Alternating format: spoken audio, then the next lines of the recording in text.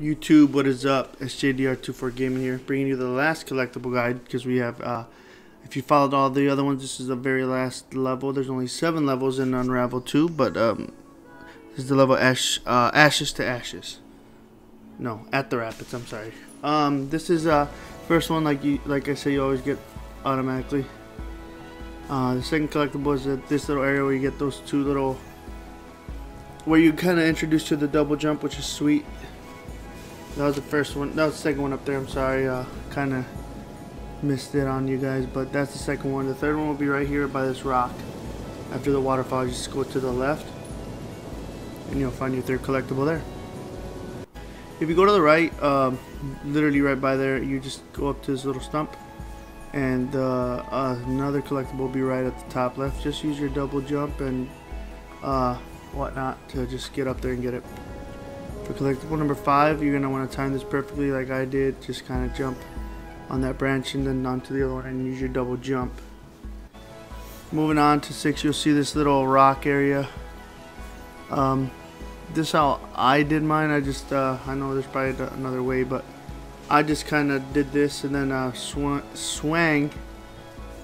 kept swinging to this little buoy thing. And from here, just switched characters and then went to the left.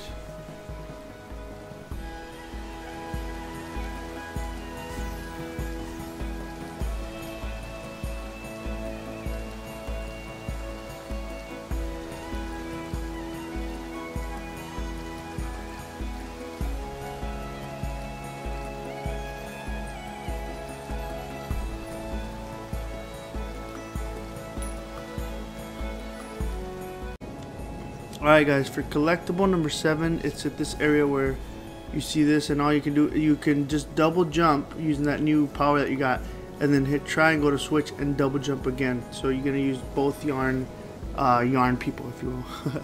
Then you're going to swing into collectible number 8 here. You're just going to use momentum and swift up and down, or left and right, I'm sorry, until you get enough momentum to go up to the top left, and it'll be number 8 up there.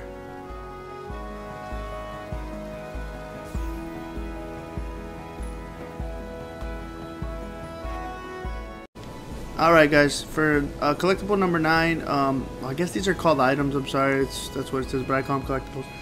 Just go up to your left and you're going to swing up here. I missed it the first time, but you'll see me get it here, and then just jump over and use a double jump and you'll get that one.